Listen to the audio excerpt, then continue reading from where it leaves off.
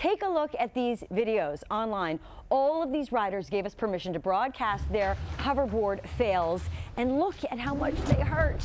Oh gosh, and when you fall, it is kind of sudden. It just almost is like you're on ice and your feet pop up. Then there are the injuries. That's a teenager. She broke her wrist in 3 places. That's a mom of 3, very athletic, tore all the ligaments in her left ankle. They love the board. They don't love the broken bones and torn ligaments. I've seen people fall off the back of them and hit their heads, and I think you get on it and it just goes, and if you're not prepared for that, it's really dangerous.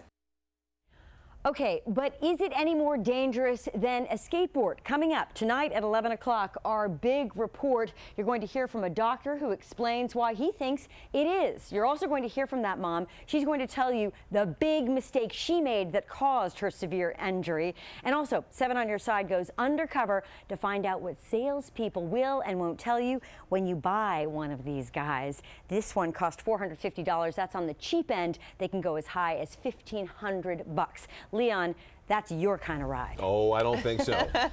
If it doesn't have a seatbelt, I don't think so. There you go. She's good on that. Woo, you're very brave. Thanks, nice going. I'm so glad you didn't fall. Me too, me too. We'll see you at 11, okay? All right, still to come here on ABC 7 News at 5 o'clock. Talk about window shopping. Find out what a for rent sale in a store window inspired one woman to do. And then a little later, we're taking a look at sanctuary cities in the midst of the immigration debate.